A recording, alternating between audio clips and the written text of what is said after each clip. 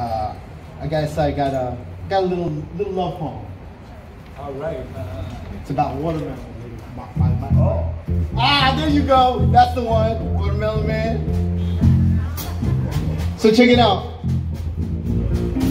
My wife and I bought our first house right before the pandemic. And neither of us had really gardened. She grew up in Hawaii, really poor in Kalihi. So she never really had a garden. And I was just never really good at gardening. But last summer, I mean, she really put in the work. And she planted this beautiful garden. And we got watermelons. We had watermelons growing in our yard. Gift. When you hold a slice of fresh cut red melon to my lips,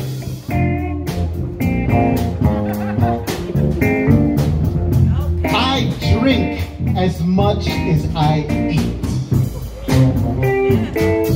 And though we give the same name to every incarnation of this vine, the taste from this one is specific.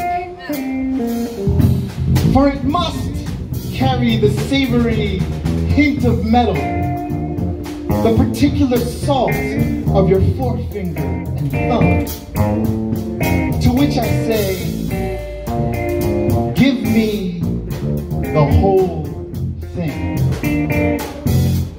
The history of it. If there is a war buried in this gift, I'll eat that too. Like most fruit, it holds its own water, which once was rain, or glacier, or dew extracted and gathered over time. After a massacre of elk, or the slow extinction of fish, let me kiss it all back into your tongue to say, look, I'm real in a world full of figments.